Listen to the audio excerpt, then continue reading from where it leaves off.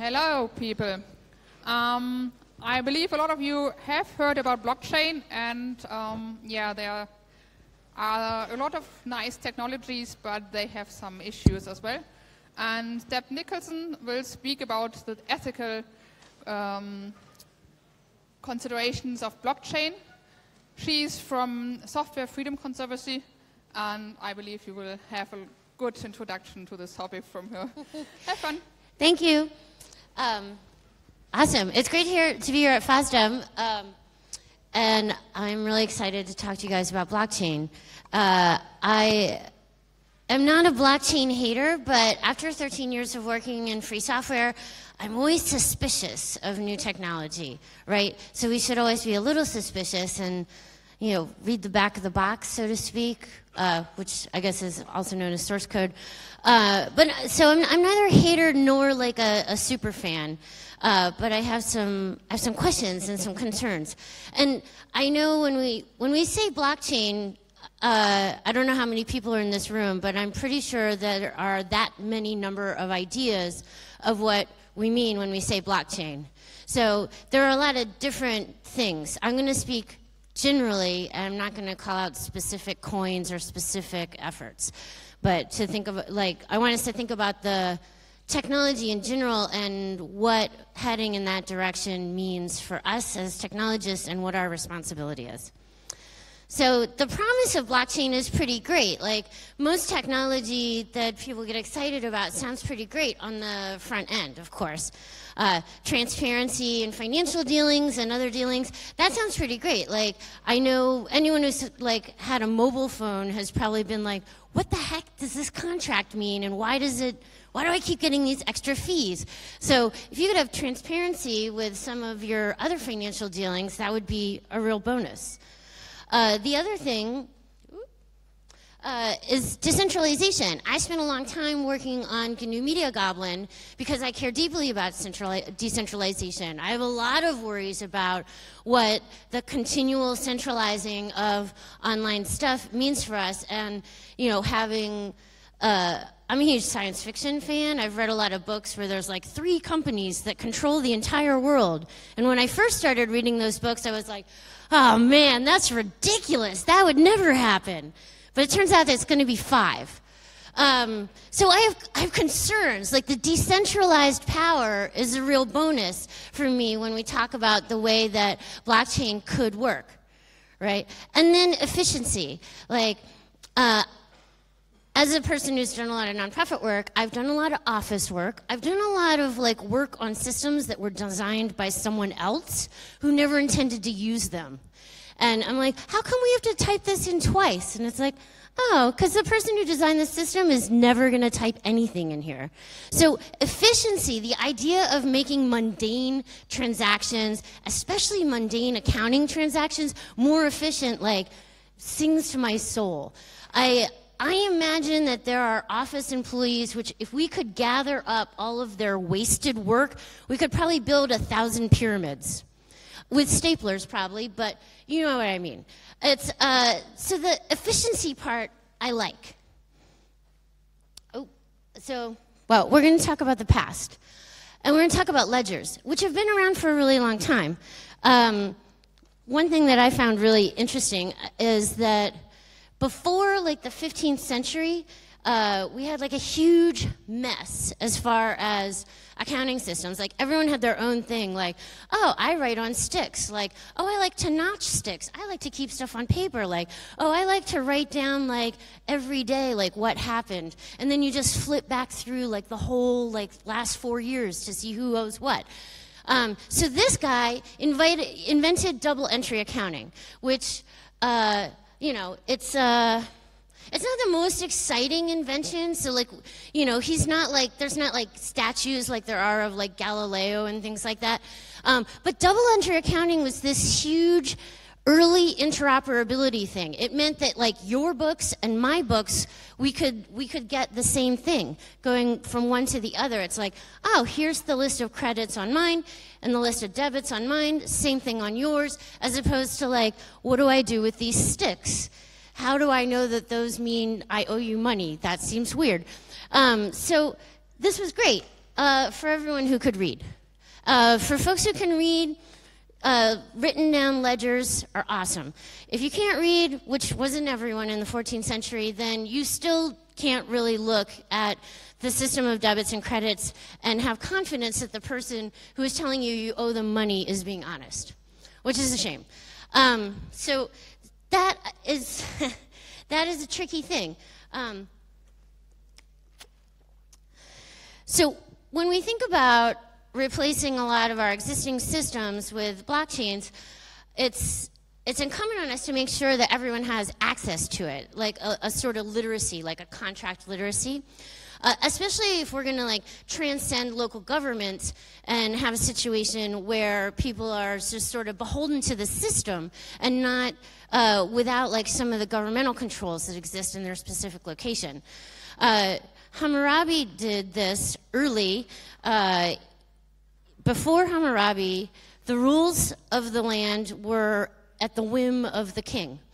You could get brought in for any offense, and then the punishment could be anything. Hammurabi wrote down, like, if you steal, you lose a hand. If you kill someone, well, it wasn't, I don't want to make it sound like it was this great egalitarian thing. It was like, if you kill someone who is rich, you die. If you kill someone who's poor, you have to give up a cow. It wasn't perfect. But at least you knew what it was. It was written down.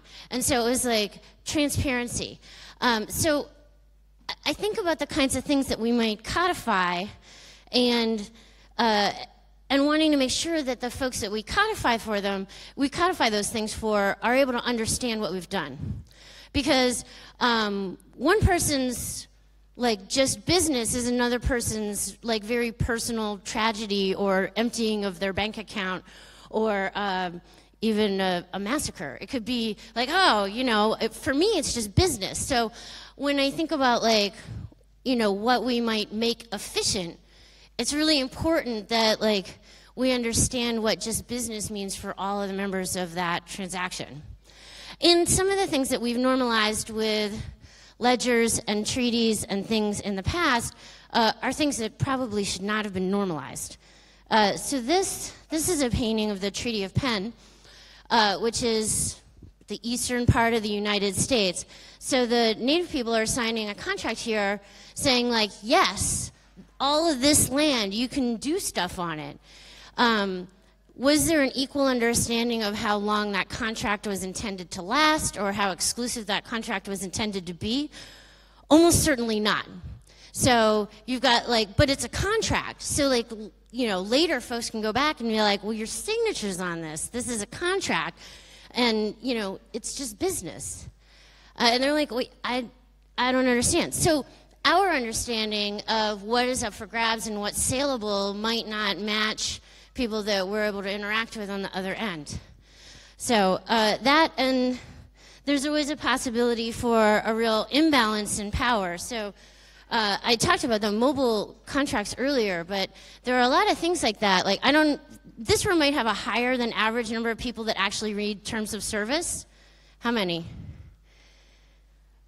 Oh, just a little higher than average. They're boring. My dad's a lawyer. He doesn't read them either. But so for contracts that update over time, the party who's drafted the contract and has the domain-specific expertise is always going to write them in their favor.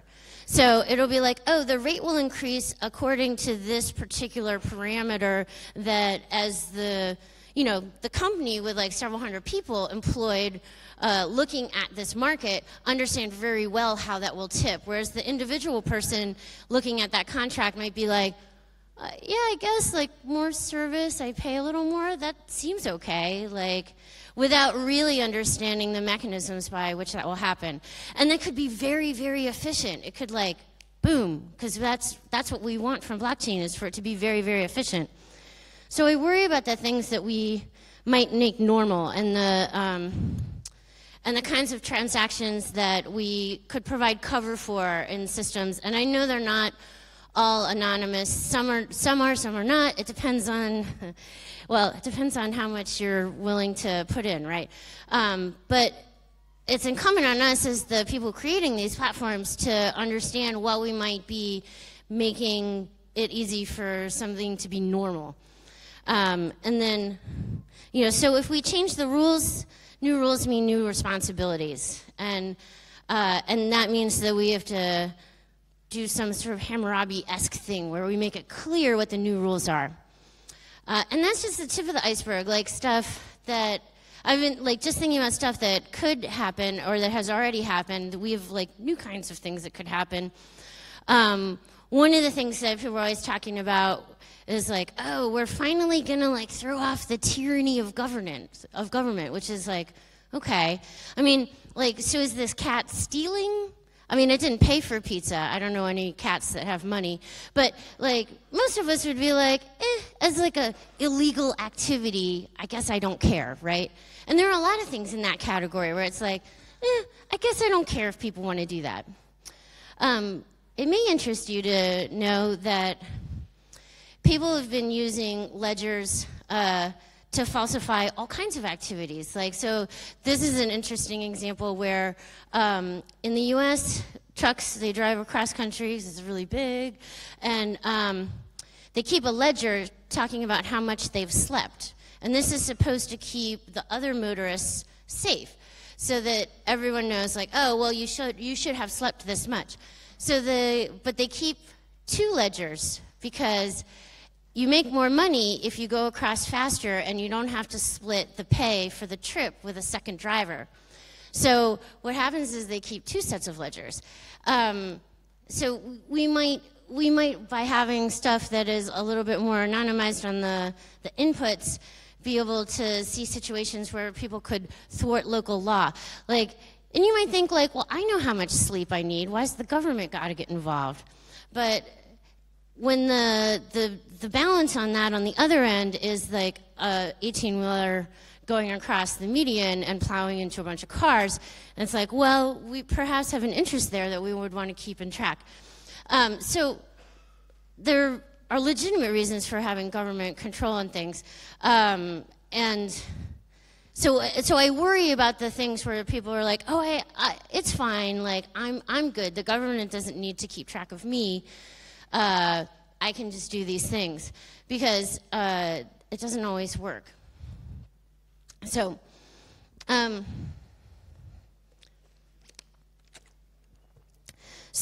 transparency and control and efficiency. There's always going to be competing interests here, and I think that we may find that there are a lot of things that we agree on. We might not agree on some things, but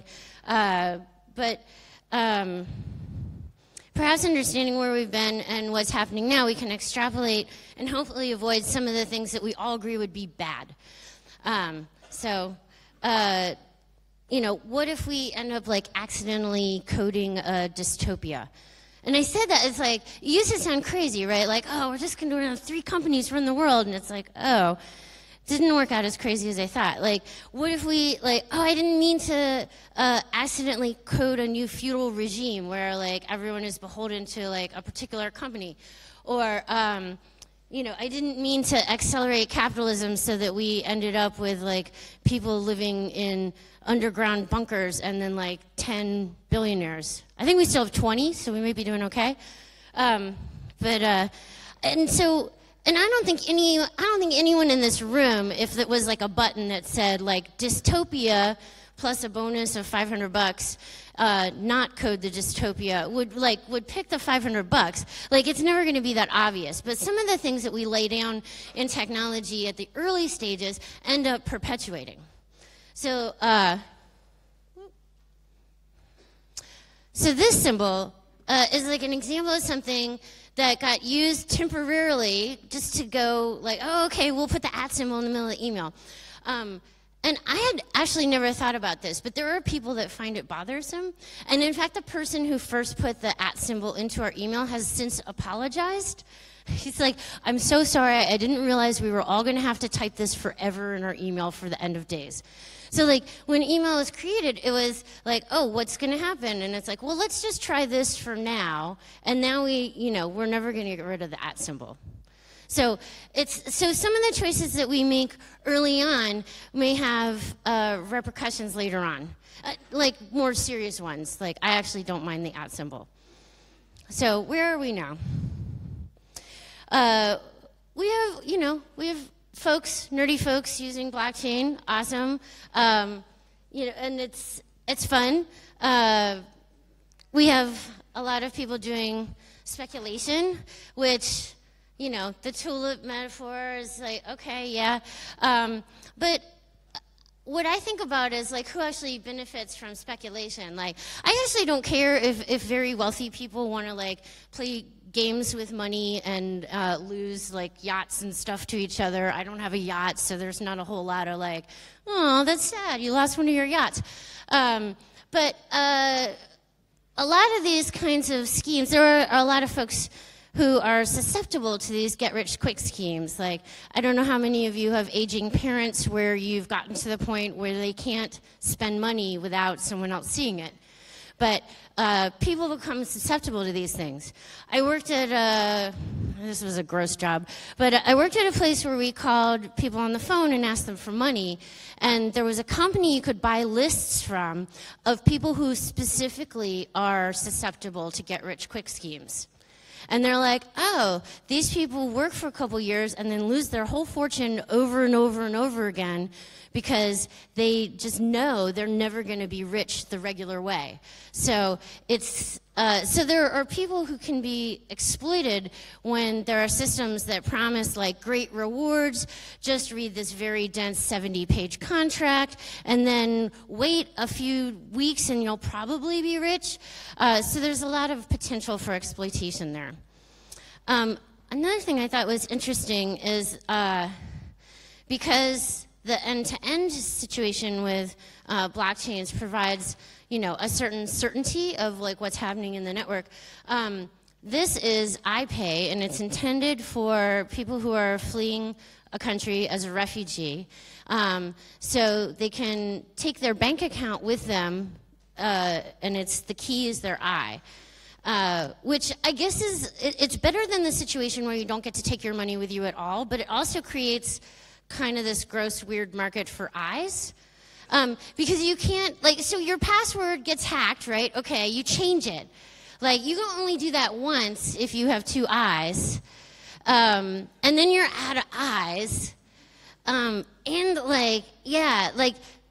don't know about you, but when I watch movies and they take someone's eye out for like a, I worry about the ways they're like, oh, it's great. An unholy mashup of biometrics and blockchain with some problems. I had to point that. There's been a lot of talk about like hackers and dark web and people using blockchains to money launder and do all kinds of transactions.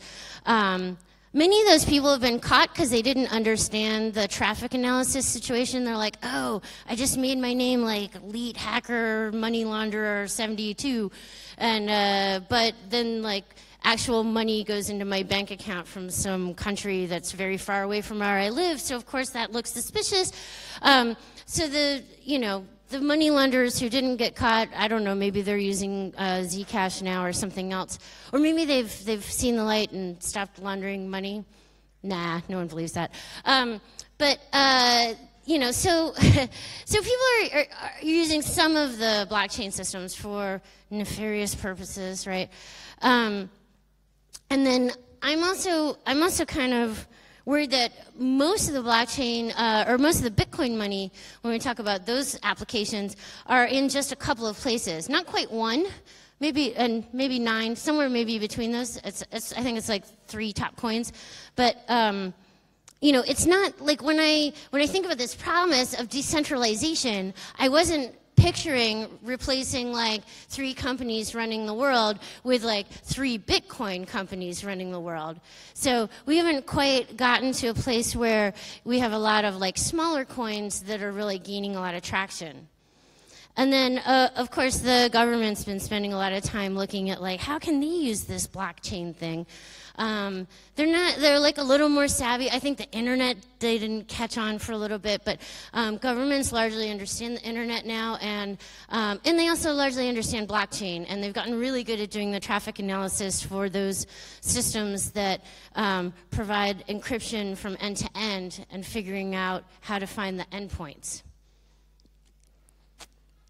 And of course, we have to talk about the massive power usage. We'll talk about a little bit some of the ways to ameliorate that, but you know, and I know there's a couple of you thinking like, but fiat power, I mean, fiat money also uses power. And it's like, yes, it does. But if we're going to do more, bigger, complicated things, and we want more people to be using blockchains and Bitcoins for their stuff, then we're going to have massive power usage, and we're going to have to address that. And some folks are like, what about Quebec? They set up a whole thing over there by the hydroelectric thing. Like hydro actually is, well, it's better than nuclear power because it probably won't blow up and create like a Chernobyl-like system, but hydro floods huge piles of land and disrupts habitats, displaces people, all kinds of stuff. So hydro is not like a perfect magic. You know, we could talk about solar. I was thinking about, you know, solar blockchains, like that might be okay, right? Yeah, so the power thing is an issue. So what we talk about when we talk about improving blockchain, and there are a lot of talks about it. They're like, this is a meeting about blockchain. Obviously, we can all go home, they fixed it. No, but there are like a ton of groups that are looking at, you know, how to do smart contracts for humanitarian stuff. These folks are looking at like policy, especially in European Union. The MIT Sloan School, which is their business school, so MIT is largely known for its tech stuff, so they have this tech and business like kind of experiment going on. And then the Institute for Blockchain Studies at Purdue. So there's so many different iterations and ideas out there. Like the sheer volume of academic papers on blockchain and what it could do and what it might do it's staggering. It's like there's like so much stuff.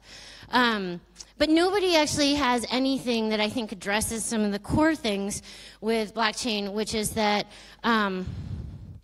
both the proof of stake and the proof of work end up as this very efficient mechanism to make it easy for the richer participants to become richer, while the poorer participants don't.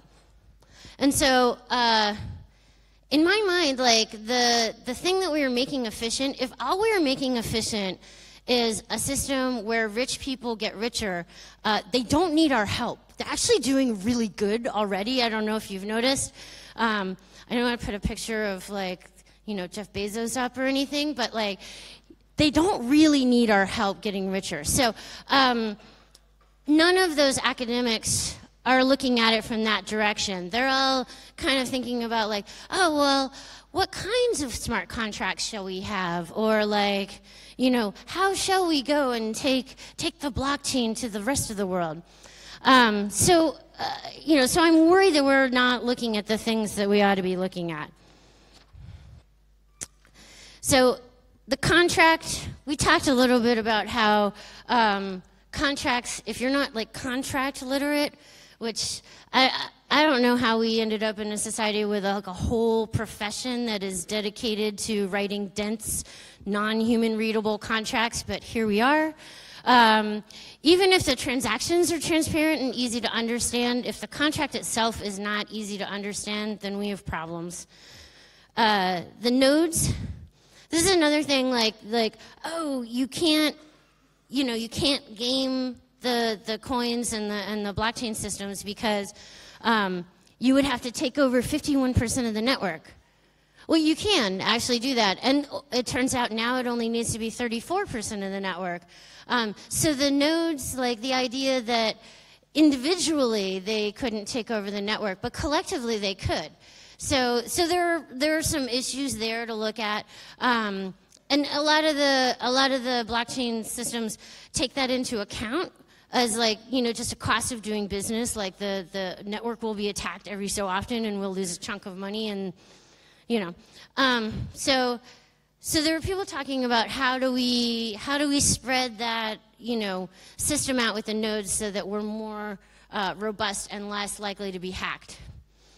And then this one is very interesting, especially with some of the less, like, not the Bitcoin stuff, but other places where you're like, oh, we're going to do these contracts, or we're going to try and set up these, you know, systems that will help people in more remote places, things like that. The initiator, that's like the beginning of the chain, right? So, like, you know, if you couldn't get things in and you couldn't get things out, like, nobody would really care about any of the blockchain stuff, because what use would it be? It would just be this theoretical exercise. But at some point, it has to start in the real world, and so you have like a like a situation where, like, what if nobody's seen the initial input? So you've taken an initial input that maybe no one's seen, and then put it into a system that is then like, you know, this is inviolably accurate. Like, we can guarantee that it is completely, you know, what you're looking at is completely correct, except for the very first step, which is actually a really big one. So the land in Florida, if you don't know, this was like a, you know, people went to Florida, part of a weird part of the U.S. That mostly looks like this, actually. Not like Miami Vice. There is that too, but most of it looks like this. And so people went back up to like New England and the Midwest and said, hey, I bought land in Florida. It's amazing. And they showed them this picture of a beach and stuff. And they're like, you know, I mean, it's too bad you weren't able to get in on this deal with me. I mean, you know. And then the other person's like, oh, I wish I had bought land in Florida. And they're like, well, I mean, I did buy 2 plots, so I can maybe sell you 1. And then they sold it, like, it became this huge thing where each of them sold, you know, at an upsell over and over again. So, like, you know, eventually someone went down and was like, I own a swamp full of angry alligators, and I paid, like, half the cost of my house for it. And the alligators won't even leave. Like, so you end up with this, like, so what I'm saying is that the initial point from the real world that goes in and then becomes codified and certified and guaranteed to be correct is important. So that's one of the things that we look at. So the future. So, like, you know, I want us to think, like, what kind of future are we building with these new technologies? And, you know, a lot of people are like, we're building this amazing paradise. It's going to be fantastic. And, you know, I can't wait to throw off the tyranny of government and, like, sit in a hammock. It's going to be great. And I like hammocks, don't get me wrong. You know, or we're going to be rich. It's going to be great. We're going to have, like, money for all the things. We could, like, build this new economy where we could fund niche musicians. We could, you know, fund the development and creation of, like, smaller stuff, like crowdfunding, but, like, with a little bit of different kind of responsibility in there. Some things that might be legal in one place and not in another, or paid for in another place. Like, you know, one place has good health care, one place doesn't, for instance. We could end up with jetpacks. I was always sad that we didn't get jetpacks. I feel like we were promised jetpacks, right? The reason we don't have jetpacks is because insurance companies are like, wait, what? You guys are going to fly around in 3-dimensional space, and you want what? No, we're not doing that. But if we could insure ourselves, like all of us who wanted jetpacks, then maybe it would be okay. So that's like a thing, you know, we might even be able to manage the 3-dimensional traffic in real time in an inviolable thing, because, you know, timing actually matters when you have a lot of people flying around in jetpacks, and that's one of the things that blockchain is really good at securing and saying, like, yes, this exactly happened at this time, right? And so, like, yes, you can take your jetpack in there, which would be great. On the darker end of it, like, you know, like I said before, we have the potential to, like, very efficiently create a situation where the rich get much, much richer very quickly, and then everybody else kind of suffers. This is from a movie called Metropolis, where they literally, everyone who is not a billionaire lives in the basement. and they like work at a factory and crank things for like 12 hours a day in gray coveralls. You know, we'll probably still be allowed to have like fun spandex outfits or whatever, but I don't want to live in the basement. Just saying. It's probably going to end up somewhere in the middle. I don't think we're either going to end up with the like, you know, amazing like redistributed wealth hammock wonderland where nobody has to work again, nor the Fritz Lang metropolis, like, you know, except for 12 of us, everyone lives in the basement. But it's probably going to involve more suits than we think. Like this idea of like, oh, it's going to be this great, you know, like power to the people. But like I said, we've already seen a lot of like government interest in using blockchain. We've seen a lot of banking, like traditional banks. Goldman Sachs is like really interested in blockchain, and they want to like see how they can make things happen there, which is, you know, when you think about like, oh, we're redistributing power, I didn't really think of Goldman Sachs as first on the list. Again, they're probably doing okay without us. Another thing that I think is really interesting is the like hybrid semi-anonymous but like still connected to a bank solution. So DigiCash is an early example of this that got thwarted because of the software patents on it, which I thought was really like, oh yeah, another thing that we threw by the wayside because of software patents. And it's not that there aren't software patents on other blockchain stuff currently, but the ones on that we're holding DigiCash back have expired. So what DigiCash does is it has they have a better anonymization on the way in to the blockchain, but then you still have a thing where the recipient gets money and it goes into an actual bank so they can be audited and taxed and, you know, can't take money for weird illegal stuff so easily. So those hybrid solutions might end up actually being pretty good if people were building them. Right now there's DigiCash, and then there's a GNU project called GNU Taller where they're looking at that. It has a ways to go as far as user friendliness, I'll say. You know, but they're writing papers. Like I said, if writing academic papers turns out to be the solution to the, you know, utopia where blockchain controls everything, then we're doing our best. There's a lot of papers. The other thing I think about is like the social. So we have a lot of like kind of lifestyle brands like Facebook and Twitter and Apple, and some of them already have ways to pay within the app. And so on the like terrifying things we should try to not have happen, like rewarding people for their social behavior for as if it were like some work in a blockchain system would be pretty terrible. It already feels to me like people are sort of fake on social media, but if, like, not all people, of course, and not all the time, but if we allowed a system where fractional changes in behavior could be financially rewarded on social media, I think that'd be pretty gross.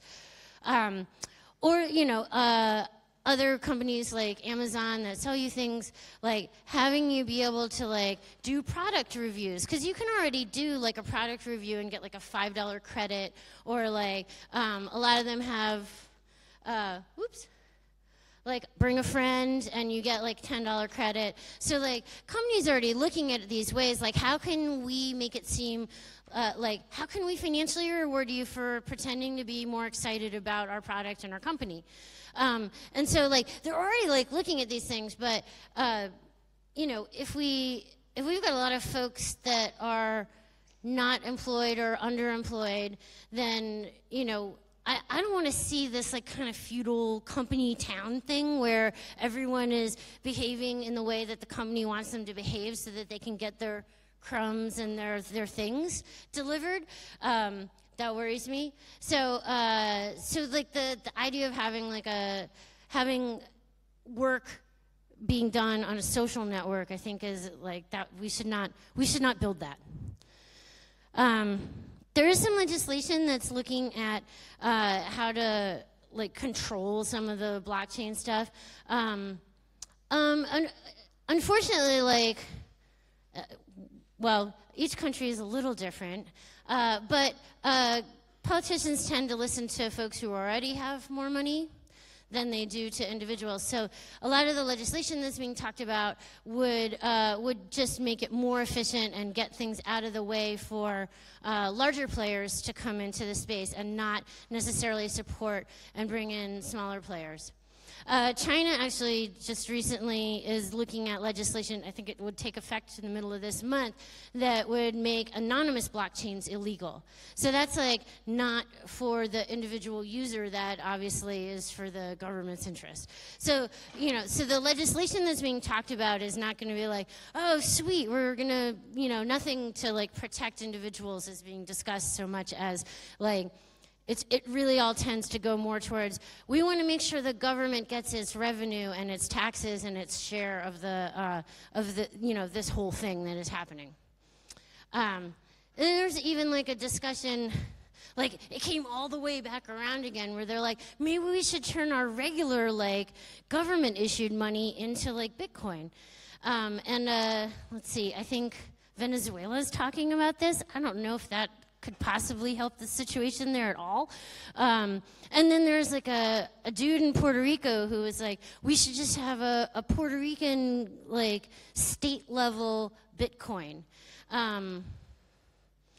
Yeah, I'm not certain that that person has like the best interests of Puerto Rico at heart. Like it's sort of like, oh, and then, you know, but it would all be me. Like I would issue these coins and then like basically I'd own Puerto Rico.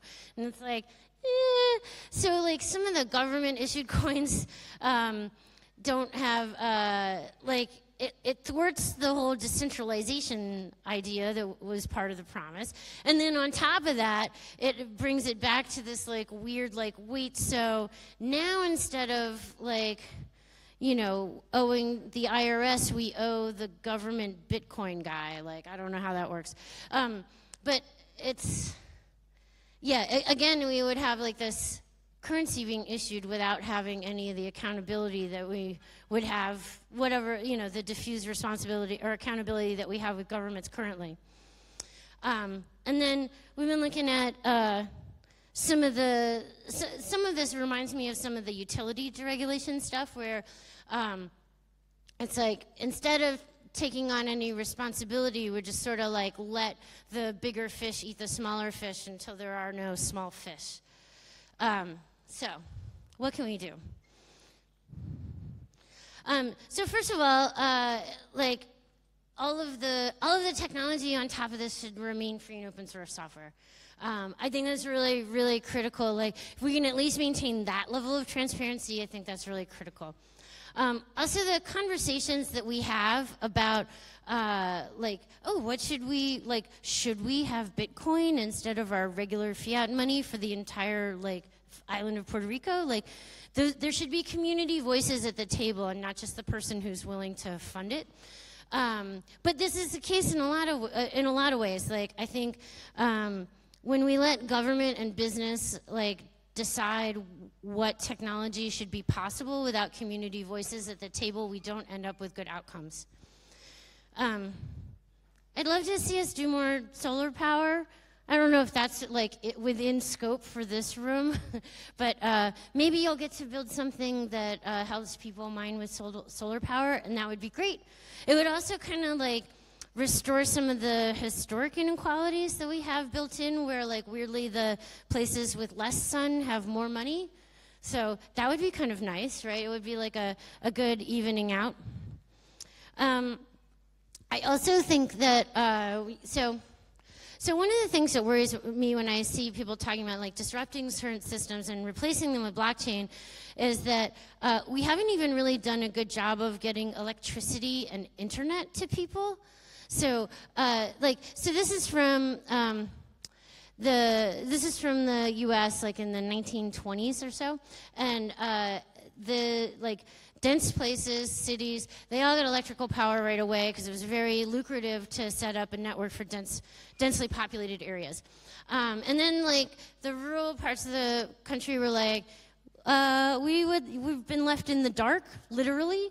And so they ended up forming citizen utility boards and stringing up their own electrical power because they didn't want to wait for companies to do it. And so they did this in a lot of different places. It happened again with internet because like companies like Verizon were like, yeah, we're gonna wire up all of Kansas, don't you worry. For folks who are not from the US, Kansas is pretty sparse. So they did Topeka, which is the little dense spot in Kansas, and then they just sort of didn't get around to the blanker spots, and they kept not doing it. They asked for government subsidies to help them with this Herculean task of setting up internet in the rest of the rural parts of Kansas, and then kept coming back every 2 years to be like, it was actually really hard, so we need more money from the government to do the thing we promised to do a couple years ago. So blockchain is built on, it's layered. You can't have it without electricity, and you can't have it without internet. So if we put a lot of important things over there without taking care of the lower layers, then we are really doing a great job of exacerbating the difference between haves and have-nots in our society. Obviously, centralization, if we end up with like 3 blockchain companies instead of 3 other companies controlling all our stuff, that's not good. We need to have a decentralized network. And that means we need to create a system where a lot of different entities can come in. We can't just have like 3 coins or like 1 contract place. So it has to be a whole bunch. And I think we're gonna have to support, in the same way that we would support a citizens utility board or like a neighborhood mesh network, people putting together their own like kind of homegrown types of systems that would compete with the ones that are more funded. So I've given this a lot of thought. I have some more reading if you want to do some more reading on this and take a look at what you may do. And the second one in particular is about the broadband. I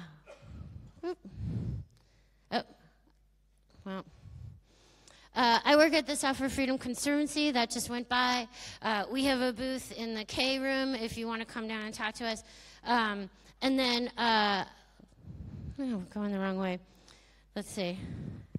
And then I would be happy to take a couple of questions from you, and then we can break for lunch. Thank you.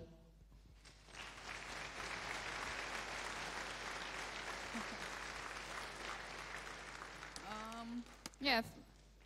Thank you, Deb Nicholson. I think we have 5 minutes for questions and answers. Please stay here and don't disturb if there are questions. So are there any questions?